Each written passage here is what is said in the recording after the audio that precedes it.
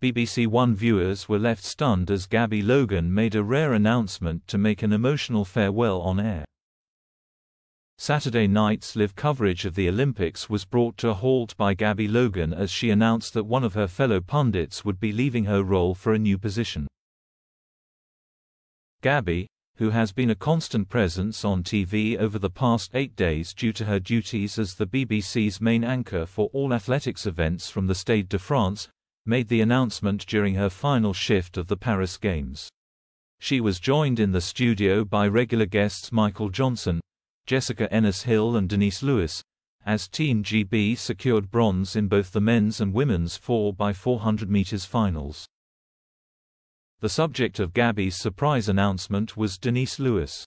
After expressing gratitude to her co-stars and the unsung heroes behind the scenes, Gabby shared some sad news with viewers at home. "I can't believe him even saying this," she said, revealing that former Olympic heptathlon champion Denise was departing her role on the BBC athletics team to assume the prestigious position of President of UK Athletics. Grabbing the mic, Denise responded, "It's a sad farewell to my team. I've loved working with you guys, but yeah, it's time to try and help and develop the sports that has been so amazing to me. I would not have been in this position had I not dared to dream, had a club and the volunteers across the country who make these clubs what they need to be." Meanwhile, Gabby had a hilarious clapback after she left viewers shocked by saying the phrase "cock up" while on air. She had been chatting with the BBC Athletics panel, discussing the USA's performance in the 4x100 meters, as the favorites to win ended up being disqualified during the baton handover.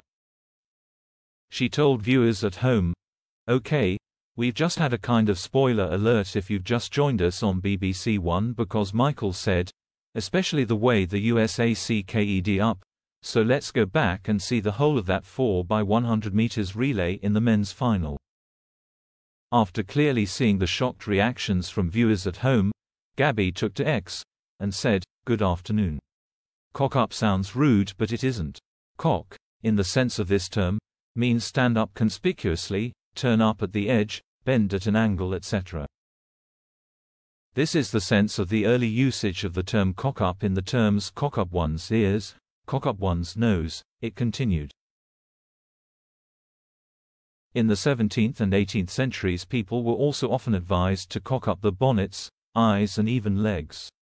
The expression cock a snooker also derives from that same sense of cock.